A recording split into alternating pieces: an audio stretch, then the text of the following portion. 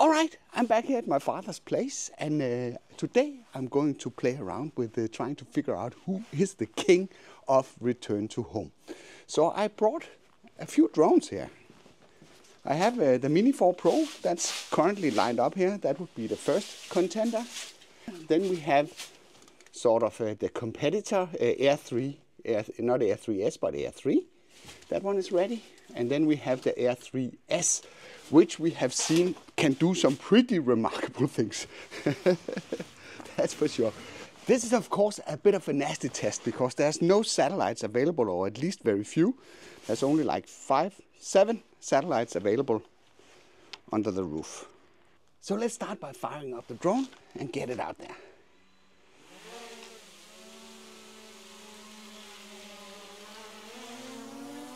So now we are going up. We're flying to somewhere here in the middle of the field here. And then should probably have recorded some video, but I'll save that for another day. I can do that on the way back. So now I'm pressing the return to home. And then let's see what happens.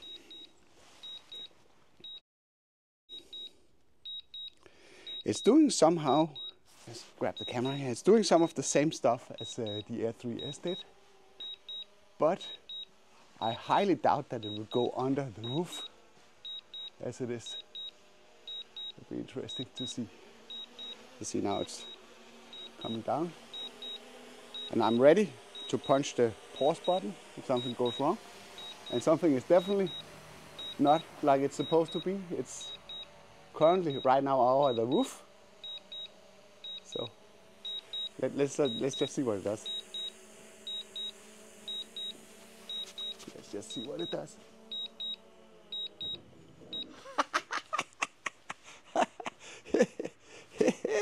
Hello! And because it doesn't have this advanced way of returning to home, it lands on the roof instead. Because it kind of thinks it's inside. Yeah, it flies on top of that location, and of course it tries to land there.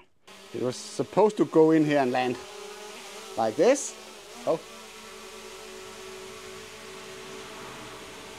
But that was not possible.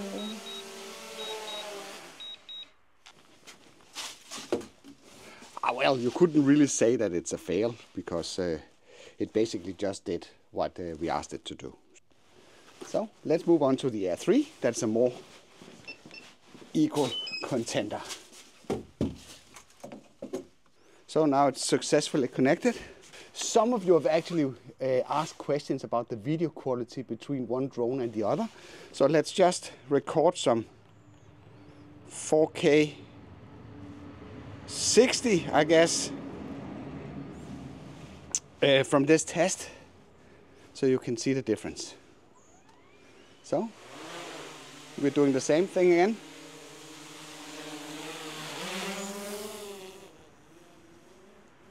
So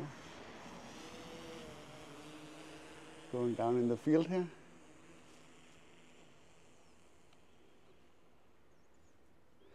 Account is not logged in.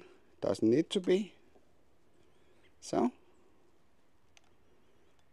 yeah, let's just grab a little bit of video here so you can see the difference. The neighbor's house here. So you just get a couple of seconds of that, and then I can put that on next to each other on the screen so you can see the difference. And now it updated the home point. That's interesting. So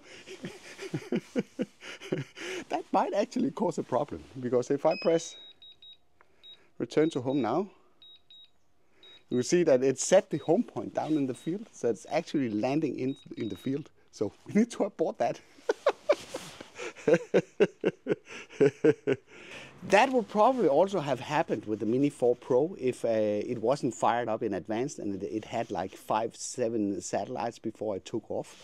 So basically the problem here right now is that it's setting the home point on the go. Let's go back here to me.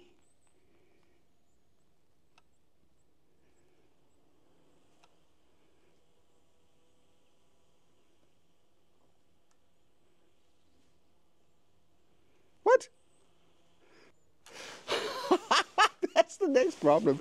Man, come on. Because I'm not logged in and the home point is set out there, it will not allow me to go further away than 50 meters. So I can't really get it home. Ah, that's stupid. So maybe what I need to do is I need to mess around with this. And hey, man, this is funny to test out these scenarios in real life. So if I go in here, there's no reason to panic over this because it's a private property, so just land in down there somewhere. So update home point.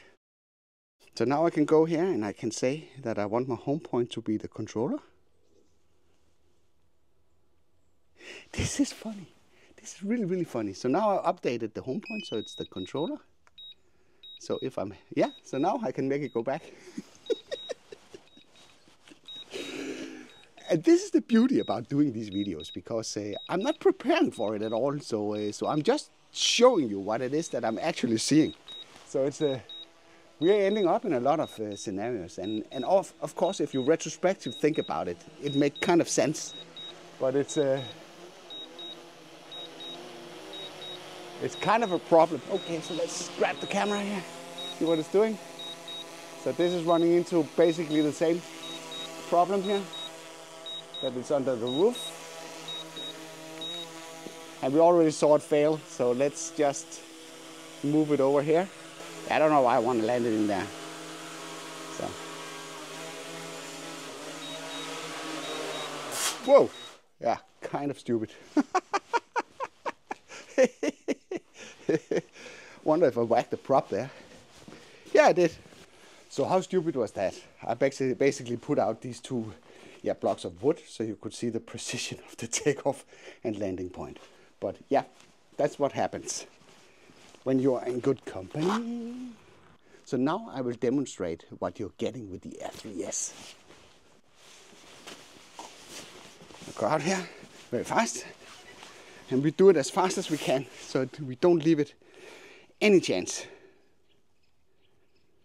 So, come on. I need 60 here. So, start it. Go up. Fly it out here. And then up.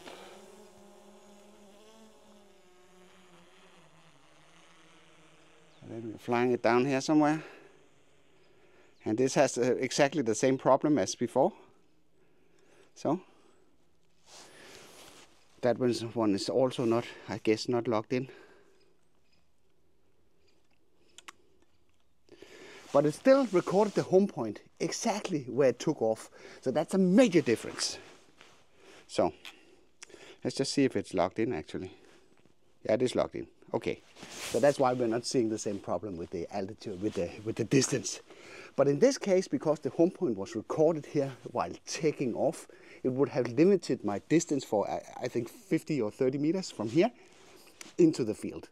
So that would not be the same problem as we saw before, where basically the drone was prevented from returning home as the home point was set when it was arrived into the destination in the field. So now we're here. I'll give you a little bit of video here to compare with. And just adjust it down to, so it's the same. So this is the standard video comparison between the Air 3 and the Air 3S. So let's push the button here. See what happens. You kind of know, if you watch the previous video that I made, we know what will happen. Hopefully we know what will happen. So it goes without saying. I need to be really careful what I'm saying because I kind of jinx it sometimes. So now it'll probably come up and tell me that it's difficult. Yeah, see, look at this. I need to press the C2 because it says that it is complex environment. But right now it's coming down very nicely and it's not over the roof. So it's coming down. You can follow it.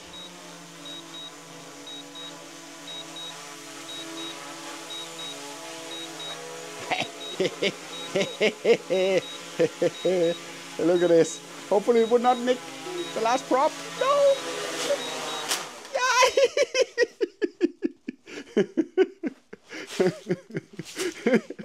Damn it! I nicked another prop, but still, it's pretty accurate. It's like within 30 centimeters.